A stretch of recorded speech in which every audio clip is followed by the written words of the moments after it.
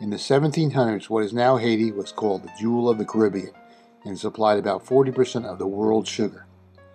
In 1791, the government of France passed legislation to phase out slavery in its Caribbean colonies and grant the former Negro slaves citizenship. Rather than becoming citizens, Haiti's Negro population mass murdered all whites and mulattoes who could not flee the island in time. In 1804, only full-blooded Negroes remained and Haiti became the first Negro-ruled nation. The Haitian Revolution dominated American debate over slavery.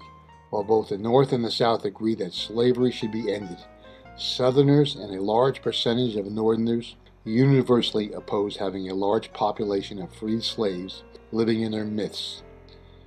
The Haitian Revolution was fresh in everyone's mind. The Jewel of the Caribbean is now a desolate cesspool that is exporting almost no sugar.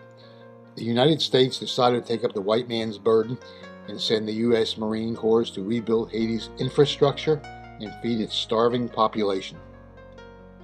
The United States gave huge amounts of money to Haiti and oversaw the building of thousands of miles of road, telephone lines, modernized its ports, and helped Haiti to start exporting sugar once again.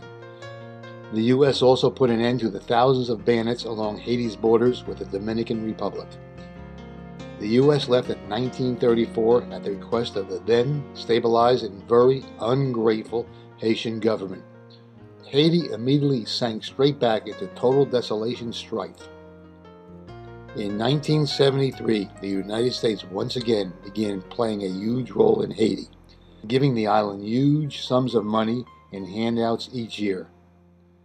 In 1994, the Clinton administration once again sent the U.S. military to rebuild the island's infrastructure.